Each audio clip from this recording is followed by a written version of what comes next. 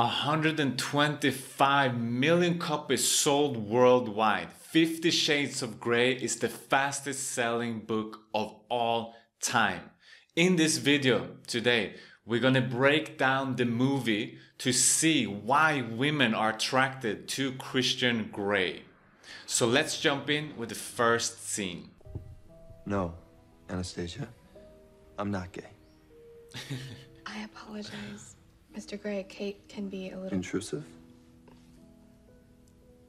Curious?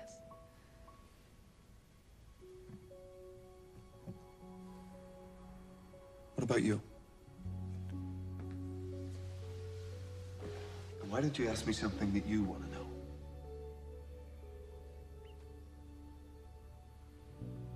Earlier you said that there are some people who know you well. Why do I get the feeling that that is not true? Ooh.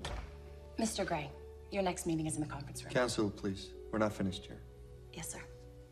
No, I can go. It's fine. I would like to know more about you.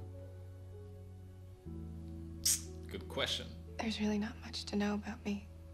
You said you're an English major?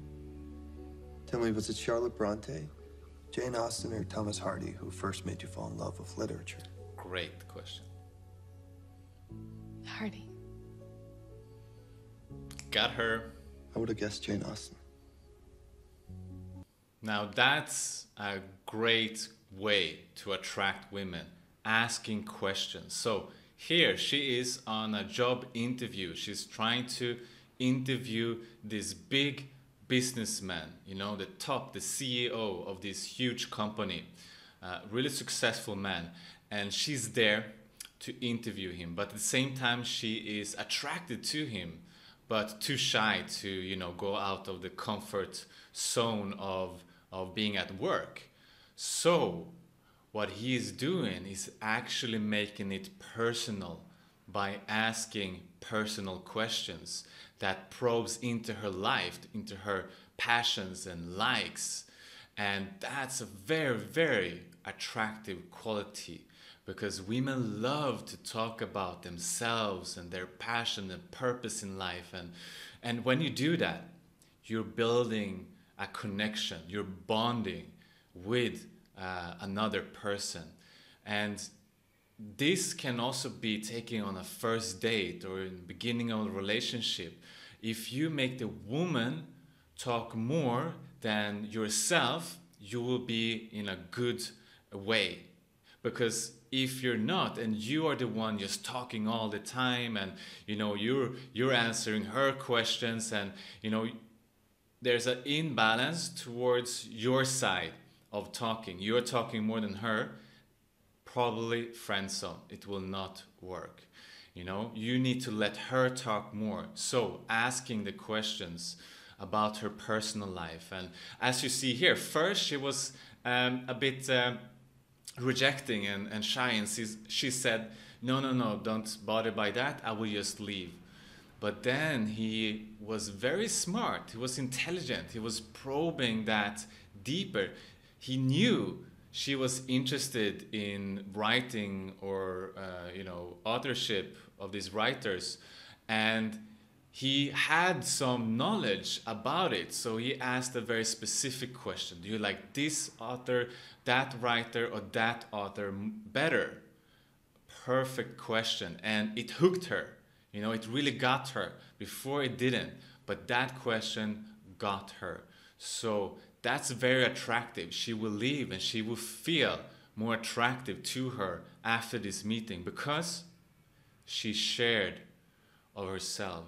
She felt intimacy and connection. All right?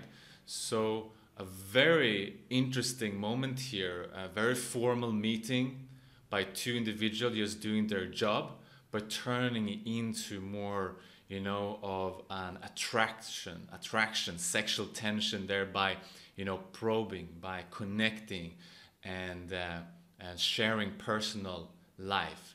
So that's number one.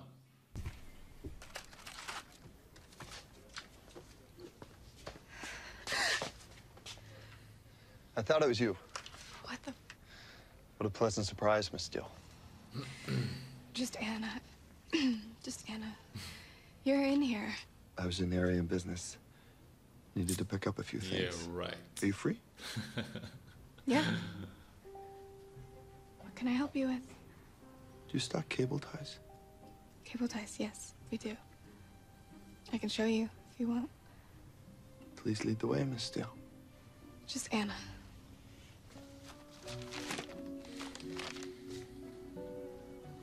Is that it? Masking tape. Are you redecorating? No. We have 2-inch and It's building a playroom. 1-inch. But the truly self-respecting handyman will have both in his toolbox. Of course you will. It's rare to find a connoisseur these days. Do you want anything else? Yes. Rope. That's impressive. You Girl Scout? No. Organized group activities aren't really my thing. So what is your thing? I don't know. Books? Okay. Rope, tape, cable ties. You're the complete serial killer. Not today. Anything else? What would you recommend? For a do-it-yourselfer? Maybe coveralls, so you protect your clothes? Could just take all my clothes off. Okay. No clothes. I mean, no coveralls. I can't think of anything else. Well, I guess that's it then. Cool. So he is obviously not there by coincidence, as he says, but everything was planned. He knew that she was working there. He knew that he was going there to, flirt with her and to try to escalate that. So what he did well here was to avoid the friend zone and to cross that border of friend zone and escalating with sexual tension. And he did that by mentioning, having no clothes, because then, she get into that thoughts and that mindset, and she start to think about him in a different light, and that builds some sexual tension. And you could see, at least in this scene in the movie, she responded to that really well, because she was flushing up and she was stumbling on her words and actually said something wrong and then corrected herself. So it worked, and by that he's sparking a sexual tension in the scene. Instead of just being polite, the nice guy, he walks out of there and she might think, that was a really nice guy, he's friendly, maybe he will be my friend one day. But in this way, she will probably think of him more in sexual terms of partnerships or lover or something like that.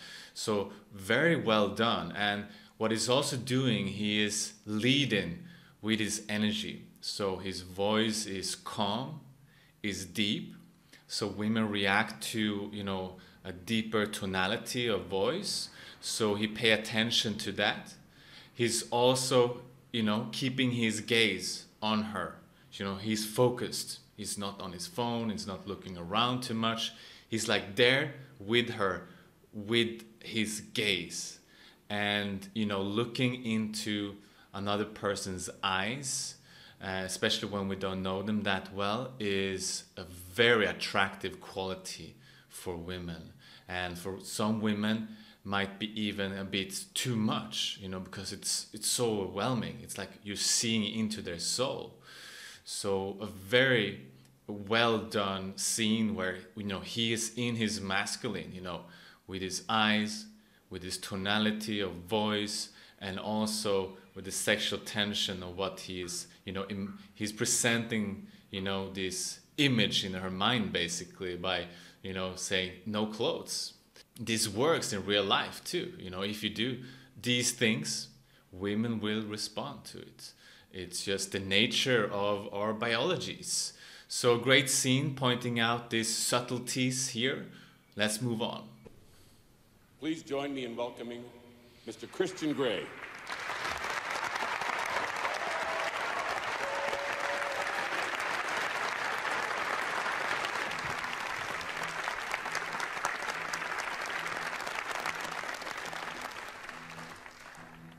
Thank you.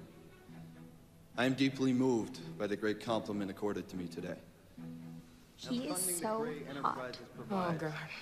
He's so nice. Specifically toward developing viable, I heard he's gay. ecologically sustainable methods of farming for third world countries. The goal? To help eradicate hunger and poverty across the globe. What we can learn from this scene is that women are attracted to men with confidence and power. It's always been like that, and it will always be. And not necessarily, abusive power, but confident power, and knowing that they have the power in themselves, but they don't abuse it. They can use it for good. And here is a show, either if it's real or if it's fake, but his intent is to use his power in his position to help the world to become a better place. And that is a very attractive quality for women, because they will see, look, this is a man that got his shit together. He can, he can be safe for me and maybe our future family.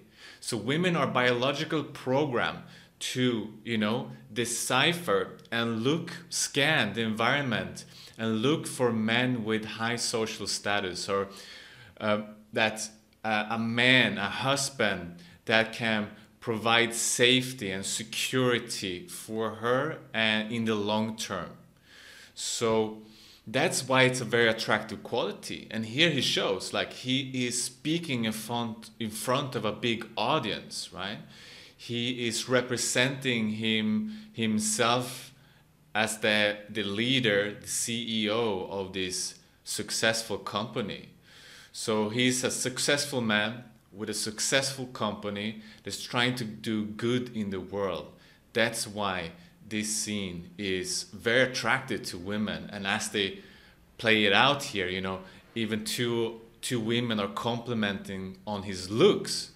And probably it's not only his physical appearance they see there, because it adds to that he's actually in this position.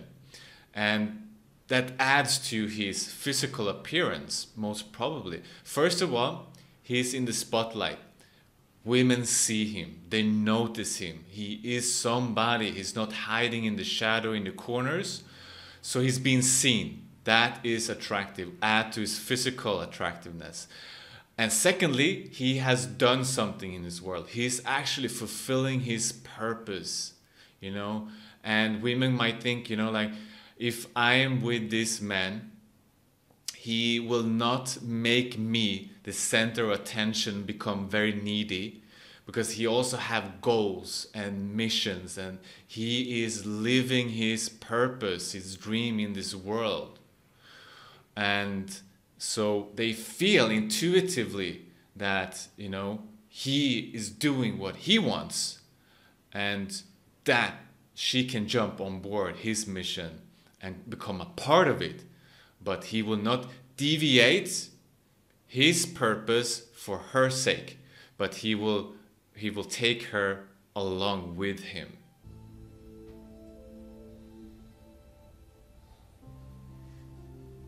Enlighten me then.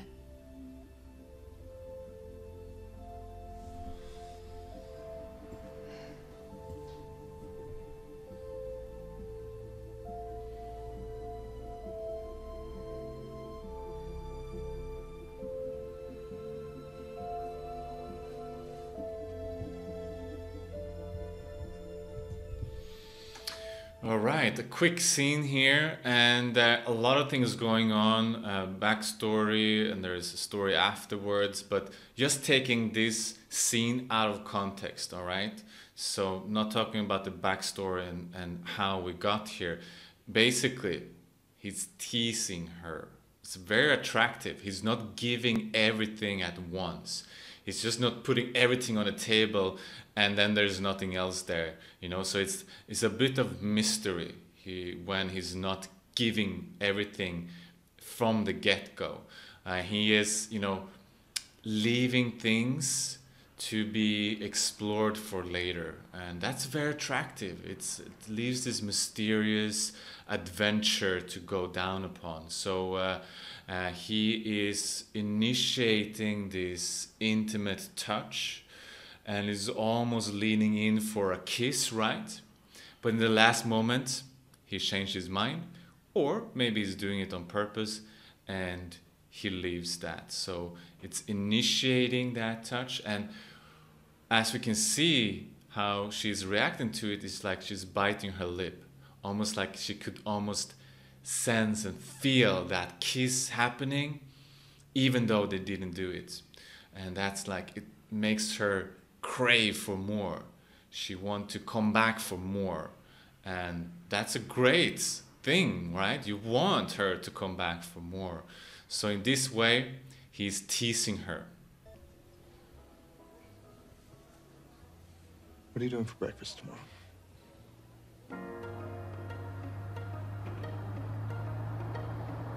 Where are we going? It's a surprise. I think I've reached my quota of surprises. We're almost there. She's moody.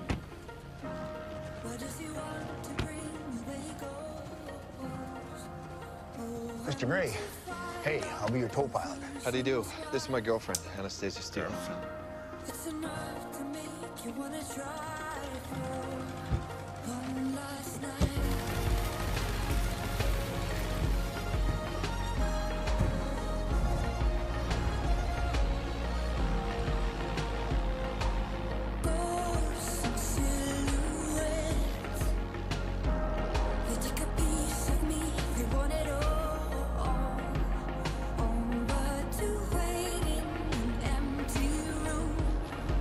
We're 3,000 feet. Y'all ready? Well, Yeah, do it. release.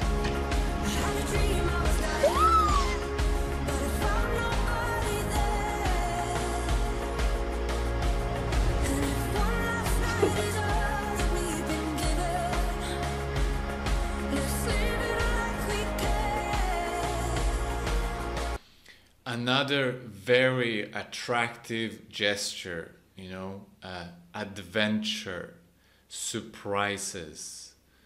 Guys, do this often in your relationship. If you've been in a relationship for a long while and you forgot to do these things, it will grow stale, it will grow boring, the spark and the polarity will diminish.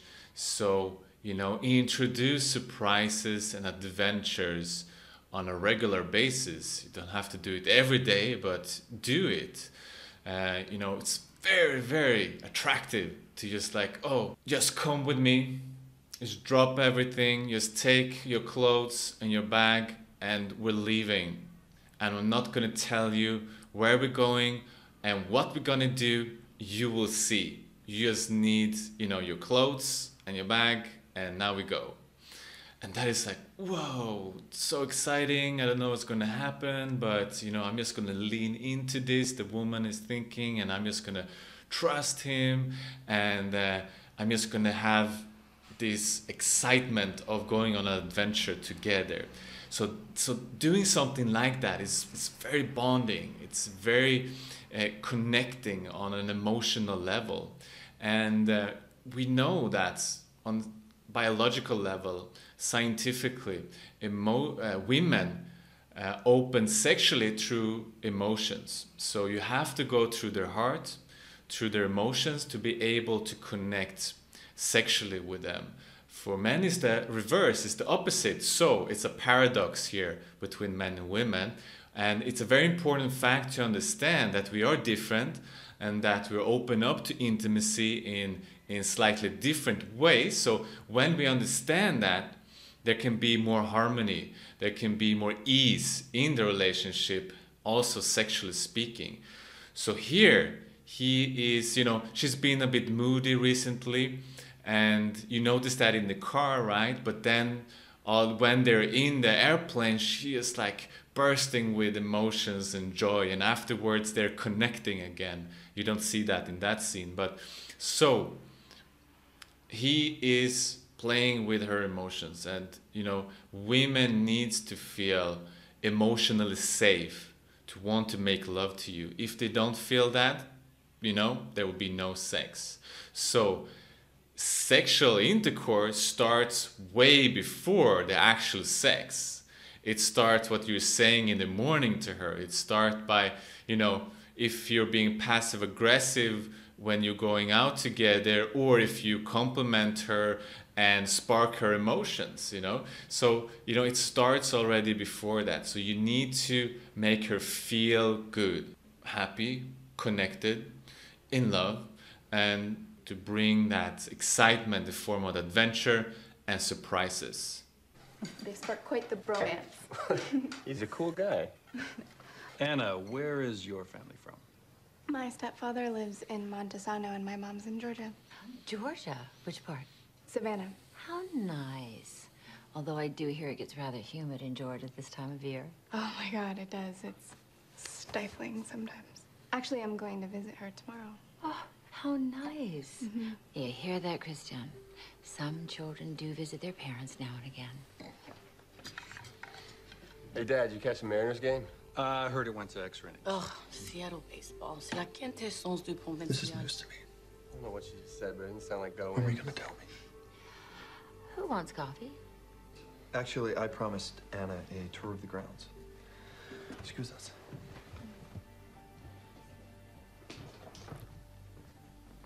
Christian, I cannot walk that fast in these shoes. Oh! Solution. When are we gonna tell me about Georgia? What? You have no right to be mad. Yeah, but I am mad. Palm twitchingly mad. Ow! You're mine. All mine. You understand? He is claiming her. In this scene, we see it clearly. Like, he wants her and he makes it visible. He shows it. He's saying that, you know, he's admitting he's getting upset that she hasn't been telling him what she's up to, that she's actually leaving. And he's getting upset because, you know, he wants to be with her.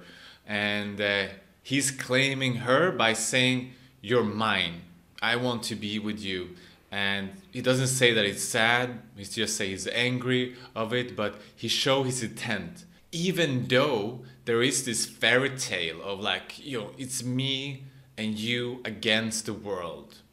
And we're going to be together for the rest of our lives. Then it's only us in a monogamous relationship. You know, that might be a fairy tale, but that's not the point here. It's the energy that's behind it. No matter how your relationship look like, and if you're in a monogamous, polyamorous, or open, or, you know, committed, focused, whatever kind of relationship type you're in, it's always, always attractive to claim someone. And you can claim in different ways. It doesn't have to be, "You're the only one for me. I'm only gonna have eyes for you. I'm only gonna be with you all the time," you know? Fairy tale, probably not true, you know, but you can claim in other ways of showing intent and proclaiming love publicly and proclaiming love on social media towards the other, or even in private like this, and being vulnerable and saying, "Hey, you know, I'm actually really sad that you're going. You didn't say anything to me because I want to spend time with you. And no, I love you, and I want to spend time with the woman that I am in love with. And I want to focus and commit to this relationship. I want to commit to you because I love you." You know, you can proclaim in many different ways. And that is very attractive because it shows that you know what you want and that you're not afraid to say it, to speak it. You can stand behind it. You're not 1 foot here, 1 foot there, and walking a little bit in different directions. You know what you want, you're focused, and you're clear about your message. The woman that gave birth to me was a crack addict and a prostitute.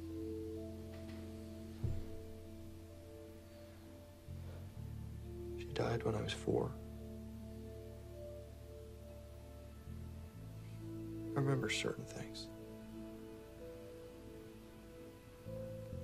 Terrible things.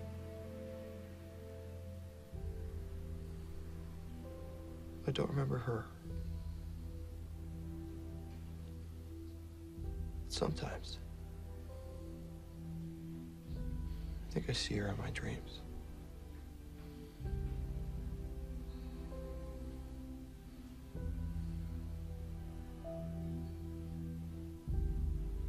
Being vulnerable is one of the most important qualities of human beings, and it is super attractive to anyone, but it's difficult as fuck because it requires you to actually, you know, see yourself and be honest with yourself, and many of us are not. And Christian Grey here managed to be vulnerable, but she was asleep, so he still fears to let her into her heart. So this scene is bad in that way of he's not being able to let her fully in, but it's a good way to show his vulnerable side. If he can just do that when she's awake, that would be so much better. He probably needs to heal that wound in himself before he can actually go there with her. If a man is only in his dominant and in his, like, you know, full force masculine and not being able to tap into his feminine side, that would be a big turnoff because, you know, he's not available for a full spectrum of human interactions and human relating. So that would be too strict. It would be too straightforward, dry, and rigid. So he needs to balance that with his feminine side of being vulnerable and opening up to himself. And he can't really do it here. He has trauma, but also this is actually a very common issue amongst relationship today. The number one complaint from women to men is that they're not in tune with their emotional body, that they feel like they're absent on that level. And we cannot only blame men for that, because it's a social programming from when boys are young in the school of how, you know, men should be, this like social programming of what is masculinity, and that is girly or seen as, you know, a weakness to show emotion. So naturally men tend to avoid that. But there's also that we are controlled by more of our left brain hemisphere, which is the analytic one. So also here on a brain level, we are wired to more analyze and mentalize things than to actually feel them and connect from the emotional body. So the women are more predominantly right-brained, and so they have an easier time to connect with that. And also they haven't suffered from that social conditioning as much as men have in this area, at least. So that's why it's an uphill for men to actually go and see this, both on a social level, on a biological level, but it's so rewarding, you know, being able to be vulnerable in a relationship is key. It's of utmost importance for a long-term healthy relationship. And it also shows that you are a man that is integrated, a balance between the feminine and the masculine energy. Alright guys, that's it. Thanks for staying until the end. Please leave a comment below, drop a number. what was your favorite attractive quality of these 7 scenes that we have covered now. So pick one, drop the number below and see which one get the most votes. And if you want to see more videos in the future, make sure to subscribe to the channel, and I will see you in the next one. Take care, brothers. Have a good one.